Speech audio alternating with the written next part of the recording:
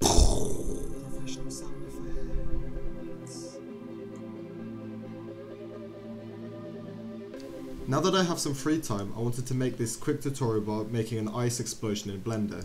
It's fairly simple to do, so let's get started. Delete the default cube and add a sphere. The faces of the sphere are going to be used to emit the particles. So in edit mode, delete the faces you don't want, and using proportional editing, flatten the shape a bit to make more of the particles go up. Add a particle system, and in velocity, increase the normal velocity to make the particles fly out faster. To make it more like an explosion, set the end frame to 1 and the amount of particle to something more reasonable like 20. It should look something like this. Now it's time to start messing around with the look of this explosion. I want the particles to explode out fast and then slow down and drop slowly. Go into the physics tab and animate the damp to be 0 at the start of the animation and 1 at when you want the explosion to end. To make the explosion more like a drawing, go into the animation tab and change the dope sheet to graph editor. Using the T menu, set both points to Bezier curves and then make the lines start off flat and then rapidly increase at the end. Mess around with this curve until you get something that looks good to you. This is what I ended up with.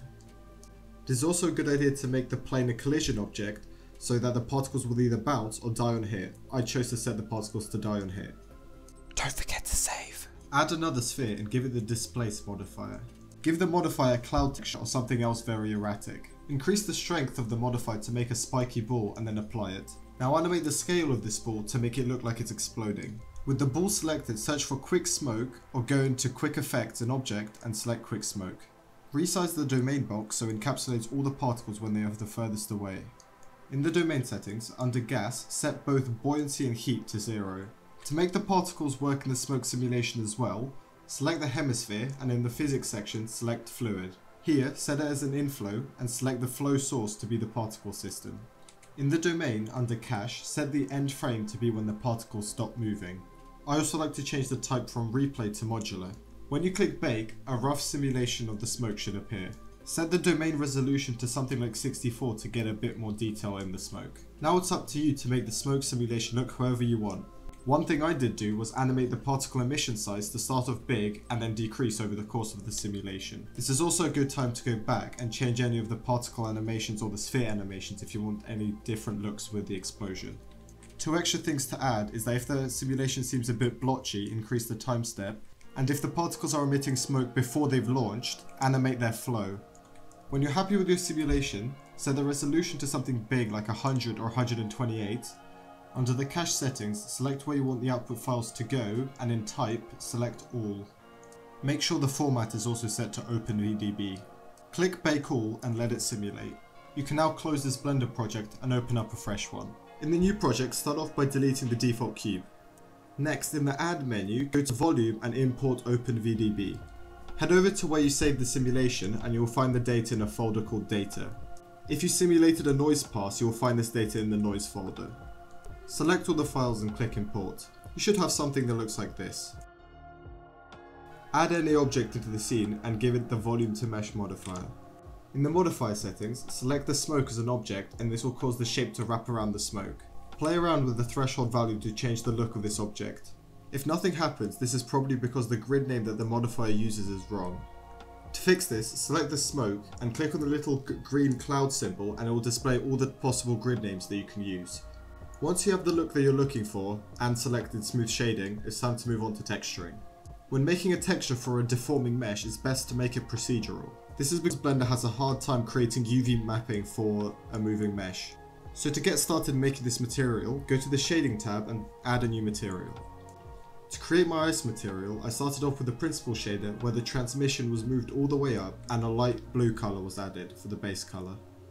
I then added a noise texture with very high detail connected to a bump map connected to the normal input for the principal texture to create a very bumpy and rough surface for the ice. I then used a noise texture with very low detail to drive the roughness of this material. This adds more variety to the material. I then wanted to create some cracks in the ice, and using a Voronoi texture and a noise texture to then mask that Voronoi texture, I added it to another bump map and connected to this principal shader. They are fairly hard to see, so I also connected this output into the transmission so that the cracks will also appear a bit lighter. So this is what my fairly rudimentary procedural ice texture ended up being. If you spend a bit longer and are a bit better at this than I am, you can get it looking a lot better, but it's functional for what I ended up doing, and from the correct lighting position, it looks great, so I'm sticking with this. So this is the final node tree for my texture, so instead of having to pause earlier, you can just see the whole thing in one go. Also, don't forget to turn off the smoke inside of the explosion, otherwise it might appear in the render when you don't want it to. So now that you have your explosion, you can go off and do anything you want with it, but I still want to talk about a few extra things you can do to improve it or make it look better. This is going to be in no particular order, but I still recommend you stay and watch the whole thing because some of it could be interesting to you. Maybe add an explosion sound effect like or something similar.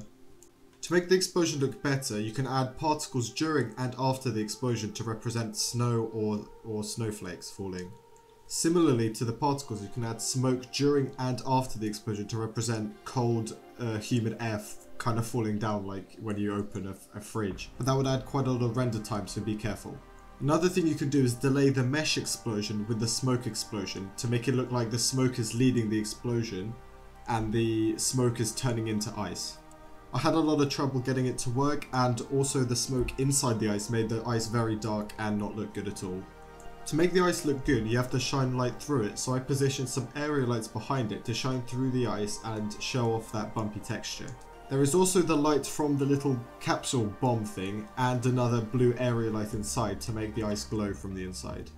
When creating the initial particles for the smoke explosion, you don't have to just use that little damp slider, but can use forces to make the particles do all sorts of crazy things like fly up and do twisty, twirly movements.